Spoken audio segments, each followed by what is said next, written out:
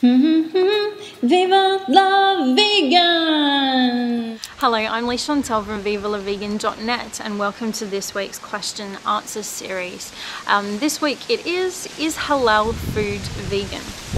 Now halal, the term, it just means lawful, and it is a set of Islamic dietary laws guided by the Quran and teachings of the Prophet Muhammad.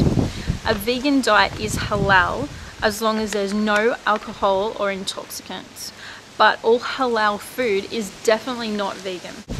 So all foods are considered halal with the exception of haram, which means unlawful foods, and these unlawful foods include alcohol and other intoxicants, animals who are not slaughtered in the name of Allah or animals who are dead before slaughtering, blood, animal gelatine, carnivores and birds of prey, pork and all its byproducts, foods contaminated with any of the above.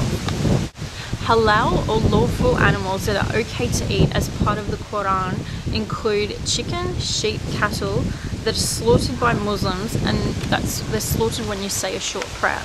As with anything you're not used to, just read the labels. You may find a few halal products that are also vegan, and I know there's quite a few out there. There are a lot more Muslim people becoming more aware of the process of killing animals for food or for sacrifices. On the Islamic Vegan blog spot, I found a great quote that says, "The Prophet was asked if acts of charity even to animals were rewarded by God. And he replied, yes, there is a reward for acts of charity to every beast alive." There's a really great group on Facebook called Be Muslim, Be Vegan and Be Proud. I hope you check it out, and I hope you get inspired by the work that they do. Hope that's helped you today. I look forward to seeing you next Tuesday for the next question and answer as part of the series, and it will be, what's Australia like for vegans and activism? I'll see you then.